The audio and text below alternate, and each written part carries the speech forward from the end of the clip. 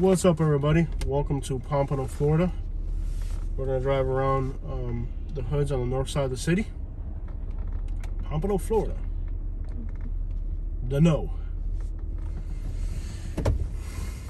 Pompano. There's a Haitian flag, and it's kind of faded into a Brazilian flag. I've never seen that before. And we're gonna be uploading in 4K video, which is kind of a new thing we're trying here, is putting our recording devices on 4K. So the problem with doing 4K videos is that the files are really large. It's a much better quality video, but the files become so large that it's hard to upload. It takes a lot longer to upload. It's a lot harder to upload. This is Albungo. It's a Haitian restaurant.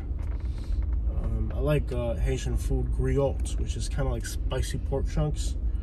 Really good stuff. But so we're gonna have to make the video kind of be less than 15 minutes or something like that, because these 4K videos are very, very large files.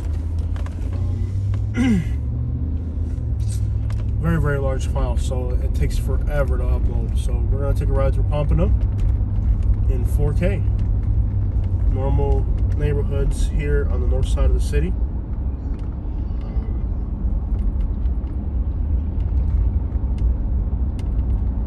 Isn't Kodak Black from Pompano Beach? Yeah, I'm pretty sure Kodak Black's from here. When you get a chance, let me look at the map real quick when you get a chance. Okay. We're on the north side of Pompano. You're in the Highlands. The Highlands, yeah. Okay, we can get on this way. We'll be within Pompano city limits if we go this way. We've done videos here in the past, but the thing is, like, you know, camera technology has improved. A lot of videos we've done in the past in a lot of these same neighborhoods, we've done the videos a few years ago, and back then we were using a GoPro like 7, I think it was, and now the video qualities are so much better that we're starting to kind of re-record the same videos we did in the past, but in much, much better definition. So we'll be within Pompano city limits here. I think we're in it now. We're officially in Pompano. Let's take a turn here on Northeast 14th Avenue, and we'll take a drive around the residential neighborhoods to see what it looks like. The sun is to the south of us. We want to try to avoid looking at the sun as much as possible so that you guys don't get too much of a glare on the screen. At least the sun's out. Now, we just did a video in Deerfield, not too far from here, where we used the side view. Now the thing about the side view is it really gives you a better look at it. Sometimes when you look straight ahead, all you're looking at is like roads and trees. With the side view, you get a much nicer detailed view of the neighborhood. The problem with doing that is people will notice the camera. You can see people doing donuts right here on the road. The bills, for real. What's up with people liking the bills nowadays? That's hilarious. Like, everybody in Florida now likes the bills. Well, the problem with doing that type of recording, the nice thing is that you can see, like right now you guys are just seeing the road and trees mostly. You can kind of make out a house here and there. With the side view, you can see the houses and get a better view of the neighborhood, but it's much more obvious you're recording when you do that, and it really angers people. Like we just had in Deerfield Beach, there's like a hangout spot where there was like 10 or 12 people. Like one of them threw a bicycle at us, and then like the rest of them were like screaming, "That guy's got a camera!" Like they were just like really, really, really angry at us. So it gives you a much better, and there's no glare when we do it that way, because I can put the window down so I can eliminate the glare. So it's a much nicer quality video when I do it that way, but the reaction you get from people is just unbelievably aggressive. You get really aggressive reaction from people when you record like that. And I guess people forget that there's cameras everywhere. Like that's not even a thing. Like people ain't doing donuts here. So that's usually not a good sign when you go into a neighborhood and you start seeing, you know, the donuts on the middle of the road, people are doing donuts in residential neighborhoods. That's usually a bad sign. It's never a good sign for a neighborhood. I like these older neighborhoods, man, like where the houses are kind of older And like, you know, you got lots of big coconut trees, little houses from the 70s that people just painted a nice little baby blue or yellow, kind of give it a beachy feel to it. Can you look up the murder rate for Pompano? I'm just curious what that looks like. And the population too. It's pretty big. It's one of the bigger ones. One of the bigger cities out here. So we're on the north end of the city, far north end of the city.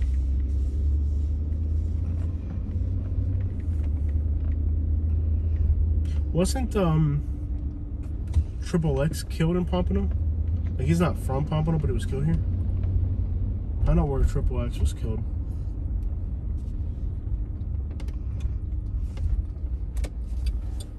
Dang, is that for sale? Look at the little Jaguar with the wheels on it. Look at this Jaguar. Jaguars are pretty nice cars. Ooh, that thing is fresh. We're gonna come back on the way back and look at it. What street's it on? 17th and 48th. 17th and 48th. I gotta go look at that. Okay, remember that 17th and 48th? Well, I'm recording so I can look back at it. Trenton has a higher rate. Yeah, I mean, what's the murder right here? Nice new fence going in. Oh yeah, man, the car game is sick out here, bro.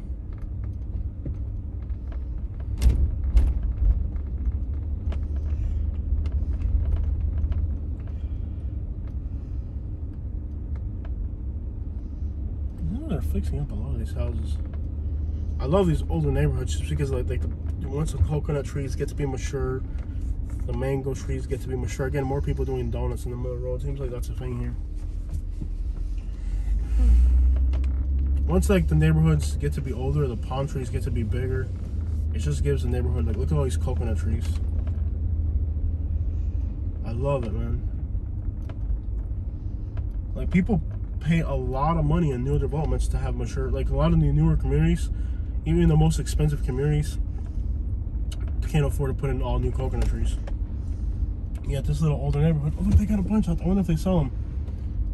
I wonder if they sell them, baby. You see how many coconut trees they got there? 8 per 100,000. The murder rate is only 8 per 100,000. So that's about average. That's not bad at all. And that was for 2019. That's not bad at all.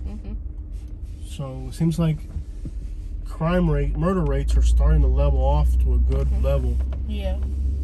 You know, safer level nowadays. Where the only city that we've seen on the East Coast was at Riviera. Had a really high murder rate.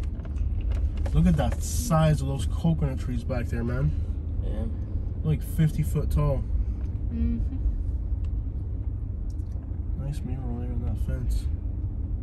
That's pretty cool. Dude, those coconut trees and royal palm trees over there are so tall. Hey, for rent, how much, what's it say? Studio. A studio? Hey, what's the intersection? It's right on top of your head. 18th and 18th and what? 48. 18th and 48, guys. 18th and 48, there's a for rent studio. So if somebody's looking for a rent, I know right now rents are really, really hard to find. So if right now you're watching this video live and you're looking for a rent, that's a unique opportunity. The good thing is that rents are starting to come along. Finally, rents are starting to appear in Florida, which they had literally disappeared off the map for a while. And they're starting to come back around. So, and it seems like rent by owner, not by property managers. That means that you can actually, you don't need perfect credit or whatever, you know. Now, there's also a lot of scams. You got to watch out for those. It might just be that there's more scams going around. Like, Florida rental scams are a thing, where they make it look like they got a rental and they're really just trying to scam people. So, all right, guys. So that is a drive around of a normal neighborhood in Pompano here. It's good to see for rent signs again. You know, housing in Florida is so difficult. It's sad, really, how difficult it is to find rents. You remember the intersection, Long Haul Drive, where I said it was 17th? Let me look at the map real quick. I want to go find that little Jaguar that was for sale. You know what I was thinking? If we do buy a little car just to, like for the weekends type of thing, and we just need something where we can drive during the weekends or whatever. Yeah. What I thought about was we could just buy it and then let Dad have it in Naples. Like we'll buy it, put it under our name, but we'll give it to Dad.